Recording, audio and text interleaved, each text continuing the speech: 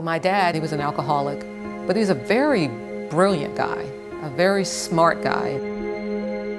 My mom was killed in a car accident the night before my 3rd birthday, but I didn't even have a picture of her until I was in my 30s or 40s. I didn't know what she looked like. I didn't know anything about her. I didn't have one memory, not one. You get a twitch and sometimes they peel and then they would whip you and you'd have whelps on you. So you learned. He would say, you can throw the Bible in the fire.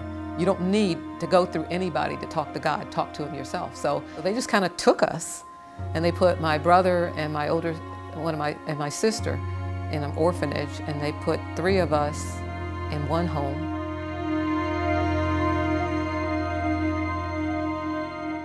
After we were in this foster care and the lady would beat us and all that, I remember there was across the street, there was a street, and across the street there was a barbed wire fence with cows behind it, and the lady said, "Don't cross the street."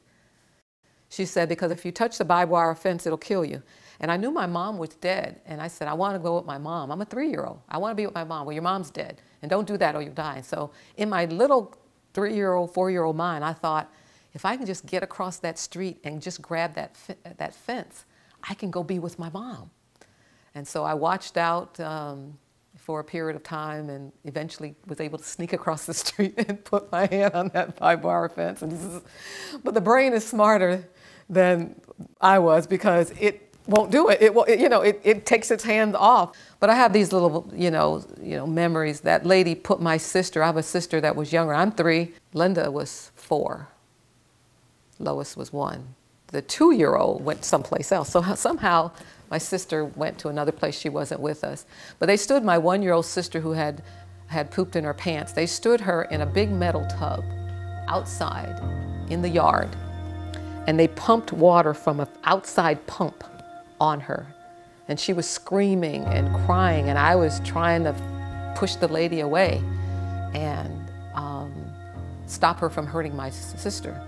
So you see, I grew up with all of these well-meaning, seemingly religious folks, and of course I'm sure there's some of my father's history in there, but I had my own experiences, that people say one thing and they do another. My sister Betty was the one that went to live with the other people. My dad got her back.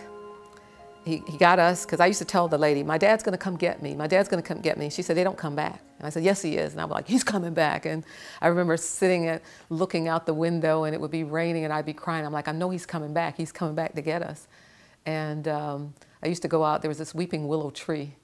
And I used to sit under this weeping willow tree and just pray to die, or just go and something. But eventually my dad came and got us back. And he picked up my sister Betty, who was at another house. Now, evidently, they really loved her there because she had all these stuffed animals and the people were crying when she left and all of that.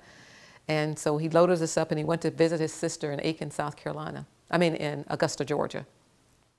Now, my dad had just got us back now. So I'm sitting there and my dad is talking to his sister, Aunt Laney, and she says, "Scotty," she said, "I wasn't able to have any kids." She had 1 kid, and I think it died at birth or died at 1, And she said, "I don't have any kids. Give me one of yours." And you know what he said?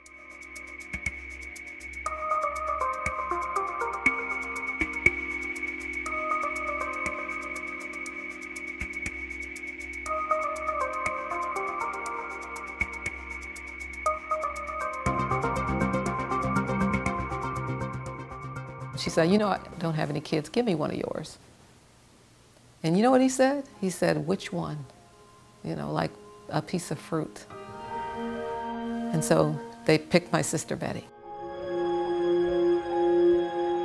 And even though we had been separated, and she was the next one in age to me, down low, younger, but she was also the one most like me. One with the round cheeks, and she was fair-skinned, and my aunt was very fair. And we started to leave, I guess, a day or so later, and he loads the rest of us in the vehicle, and Betty's not with us. I kind of forgot about that, and so we're driving off, and I said, "You forgot Betty, you forgot Betty, you forgot Betty." And he said, "Shut up and sit down, And then she realized, and she's running down the street behind us, crying, saying, "Wait."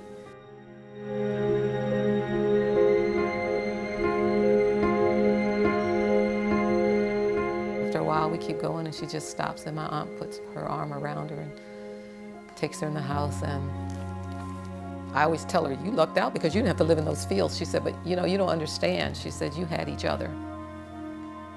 I said, I would have traded with you. She said, no, you wouldn't. She said, you say that, but you guys grew up having each other. You knew your sister. Tough times were tough, she said, but you had each other. And she said, once Aunt Laney died, you know, and Uncle Roosevelt wasn't very nice to her. I think he pulled a gun on her or something like that. And the money my aunt had saved for her to go to college, he wouldn't give it to her, and so she just joined the military.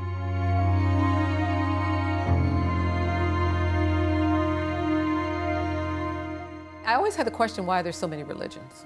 It was interesting, I didn't care to impress anybody. I mean, and I got baptized 3 times now. I went from this church and they said, well, where you dunked, where you did this, you did that. I'm like, okay, keep doing it. Because I was expecting like the heavens to open up and angels to sing. I expected some phenomenon, something was supposed to happen, and it didn't. And I still saw these hypocrites saying one thing, doing another.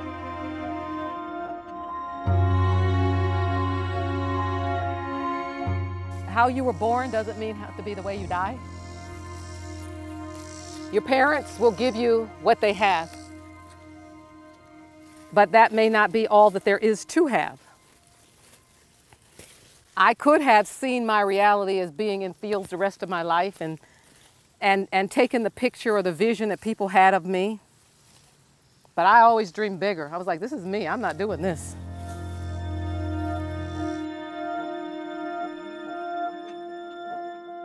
Grew up in upstate New York, and as I said, we would travel up and down the eastern seaboard, picking everything from string beans to digging potatoes, cutting grapes. We'd end up in Florida picking the oranges and tangerines and grapefruit, and then we would travel back up the seasons, and we would be, because I was born in upstate New York, we would end in upstate New York. Where I grew up, in Lyons, Clyde, New York area, very close to Seneca Falls. So if you understand the history of the women's movement in America, Seneca Falls, where Susan B. Anthony and all of them had the women's convention, and I lived very close to that area. I didn't know all of that though. I mean, I think they showed us that, you know, we saw, you know, they take us to Philly, you know, trips and stuff, but I didn't realize how historical that space was.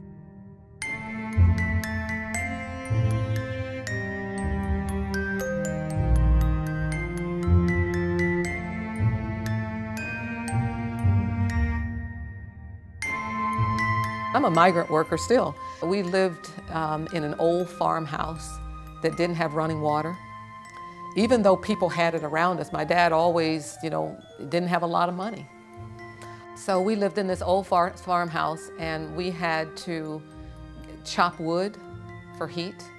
We had to pump water and take the water and put it on the stove. And we had one of these old-fashioned stoves where there's a little thing that you put in there and it lifts up the little round plate.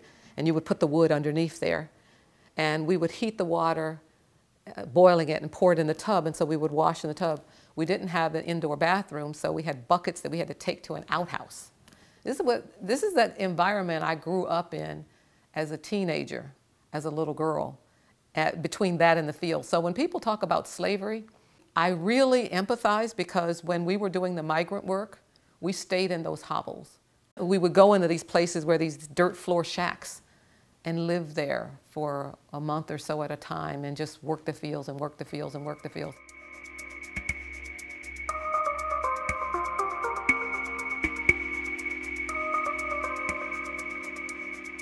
You live in these hovels and you work your butt off. I mean, you're in the field when the sun comes up. So when people say, how do you do what you do now? Because I never had a choice. I wasn't raised to stop when I was tired. That's actually my goal now. Stop, Barbara, you can rest. You know, that's why I write poems like Superwoman Doesn't Live Here Anymore.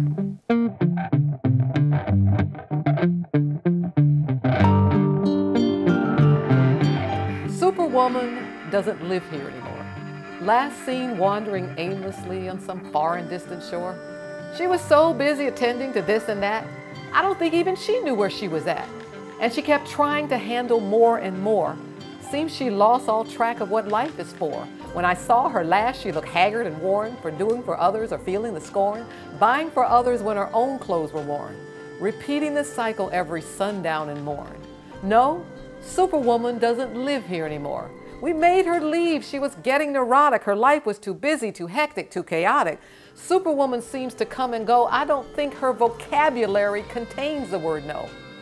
So one day she left without a warning or cry, without a sermon or a party or a single goodbye. No, Superwoman doesn't live here anymore. The lady here now still minds the store. She gets lots of help. She has time for fun. She does what she can and she leaves the rest undone. And it's not that the lady doesn't care. She's just content with doing her share. She went to work, earned a promotion, so the dishes aren't done. What's a commotion? She realizes there isn't time for everything. So she decides what she can do. Sometimes it's her business, sometimes it's her house, sometimes it's her kids, sometimes it's her spouse. Sometimes it's cleaning and cooking and shopping at the mall, and every now and then she seems to do it all. You see, Superwoman was everything to everybody. She attended to all needs but her own. The lady here now used to be a superwoman, but oh, how much I've grown. No, Superwoman doesn't live here anymore. You see, Superwoman doesn't know how to live. No, Superwoman, no.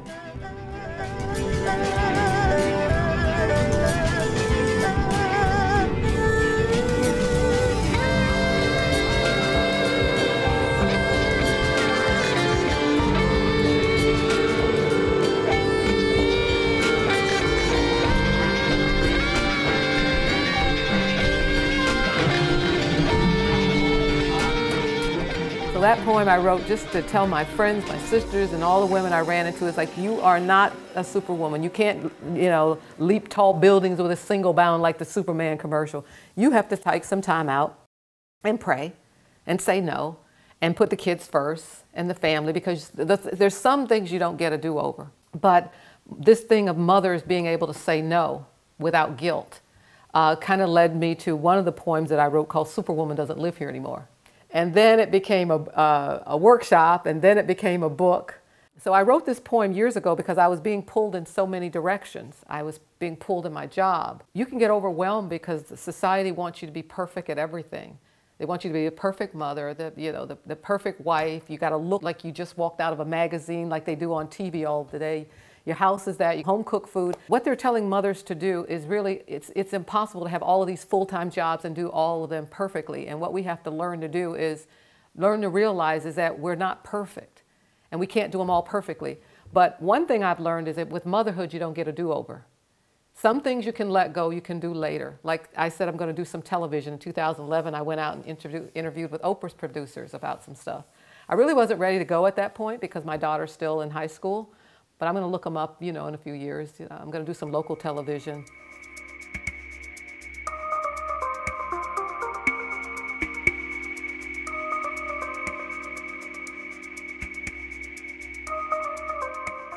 I'd started my own business in 1987.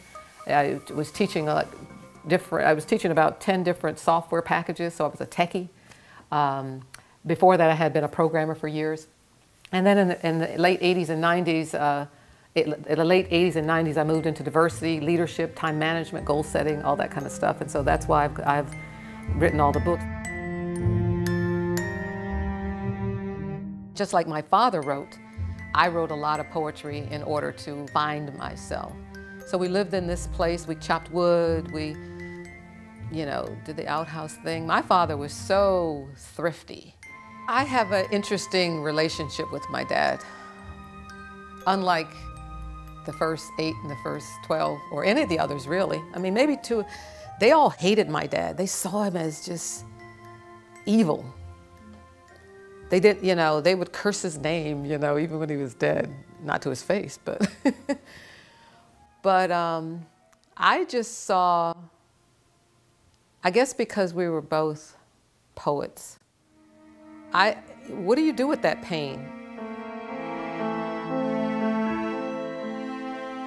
You see, in life, it's like driving a car. You're going to drive forward, or you're going to keep looking in your rearview window. If you keep looking in your rearview window all the time and not looking where you're going, you're going to run into something, you see, or you're going to miss a whole lot. I've chosen not to miss life.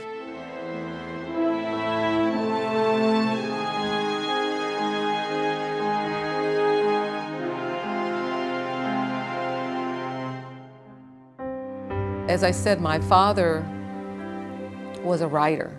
And so when I've become very, very upset, and I've been upset many times. The first job I tried to go to get in upstate New York, they told me I wanted to work at the bank. They said, we don't hire black folks.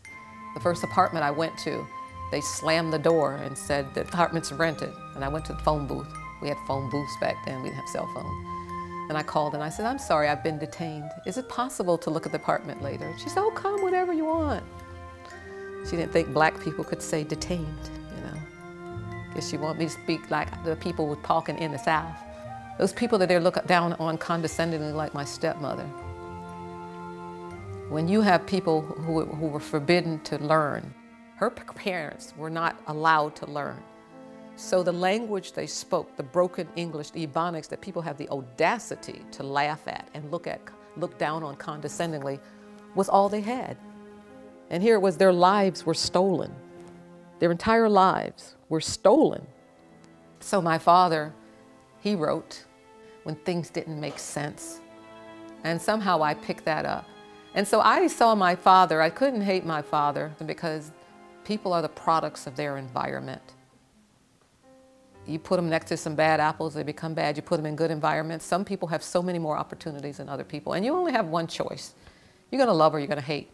Both of those can't occupy the same space. But what I have done is, in fact, in upstate New York, years ago I came face to face with the Klan. You know, you're familiar with the KKK, the Ku Klux Klan. They put on white things and they burn crosses in front of black people's homes and terrorize them and do all kind of stuff.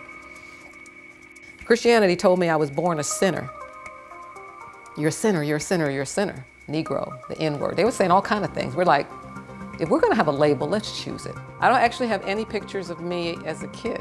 I mean, I started one side looking like that and I handed it to her and I'm thinking, oh my God, I'm in trouble. One day, I climbed up the ladder and it fell. Thought, finally, I'll get a day off from work. So I laid there and moaned. I didn't talk about my story because every time I would start to talk, my body would like shake.